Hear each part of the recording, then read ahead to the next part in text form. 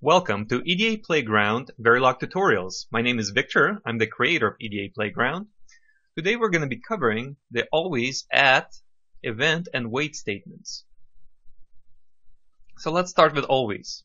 Basically, always creates an infinite loop that always executes, as the name implies. For example, always, and then I'm going to create a sequential statement, and this is going to execute forever and ever and ever. I'm going to say display in always, and I'm going to put a delay just to make sure the time proceeds. Always is in contrast to the initial block because the initial block executes only once. So in the initial block, I'm going to control how long this simulation actually executes. So let's run it for 10 time ticks, and after that I'll finish it. So let's run this sim. As you can see, in always executes 10 times because there's only 10 time units, and it just keeps on going and going and going. So that's the basic always statement. So most of the time you're going to see always with an add statement. So an add statement basically adds edge triggered control to the always block. So let me create a couple signals here. Let's do a reg called changes and a reg called clock. So oftentimes you're going to see something like this: always at pause edge clock, begin, end, and then inside there's going to be some logic. But in this case, we're just going to add a display here. Display. Let's say at clock, at pause edge clock, at and then we're going to record the time here with $time. Now this statement will always execute when the clock hits a positive edge. Now you might think these are different statements, always at pause edge and always begin, but actually they're the same thing. Effectively what we're doing is we're moving this pause edge clock outside this begin and end. Alternatively, it could be inside. It could look like this: at pause edge clock, and then we can have another nested sequential statement inside like this. So these two statements are identical. Alright, so for the time being, let's just keep the first one, and I'm going to create another always block. So instead of always at pause edge, I'm going to create an always at changes. So this at statement triggers only on an edge. So in this case, the at will only trigger the pause edge, while here at will trigger at any edge of the signal changes. So let's do begin, end, and then I'll do a similar display statement here, just so we see what happens. Always at changes. And then I'm going to record the value of the changes, and the time as well. Alright, so let's create some stimulus here so we see what's going on. Let's delay the simulation start by 5 time ticks. And then we're going to clear these two, changes 0, clock 0, and now we're going to play around with the changes a bit. So we're going to do, after a delay of 5, we're going to change the changes to 1, and after another delay of 5, we're going to change the changes to 0, and now we're going to do the same thing for the clock. Delay of 5, clock equals 1, delay of 5, clock equals 0. I think that's fine, that should work. Let's go ahead and run this simulation and just see what the text output is. Okay. So as we can see, the changes fire 3 times. First one it changed to 0 over here.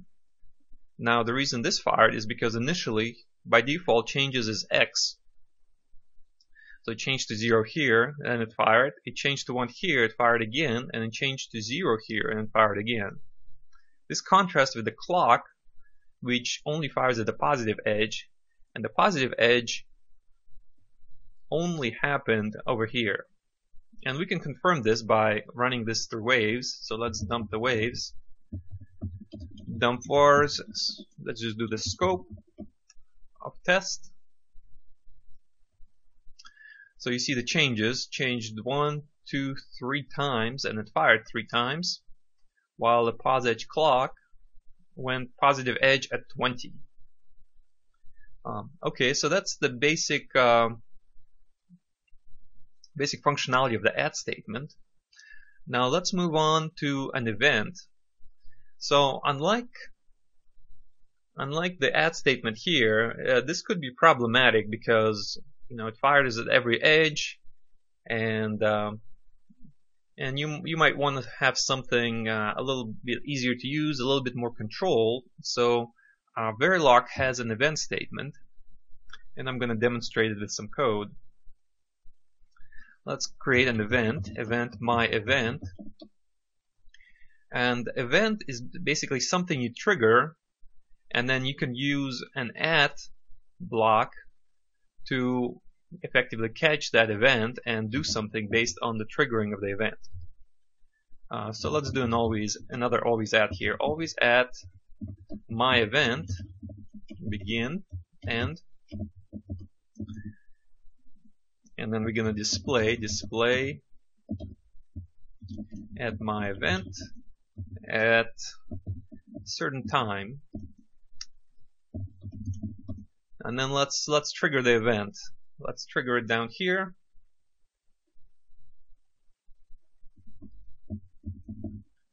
So the way you trigger an event is with this arrow, my event. So this will trigger an event. So I'll trigger it once, and then after 10 times ticks, I'll trigger it again. So I'm going to trigger the my event twice over here. Okay, so let's run it and make sure the output is as expected. Okay, let's run it. Alright, we see my event fired at 25, which is over here, and then again at 35. So the event only fires when with this arrow, and then once it fires, this display statement displayed, and we can see it down here. Now, if we open up in waves, actually you won't be able to see the event change in waves. It's just going to be a single line, so you cannot view the event in waves. So that's one of the downsides of using the event. Alright, let's move on to the wait statement.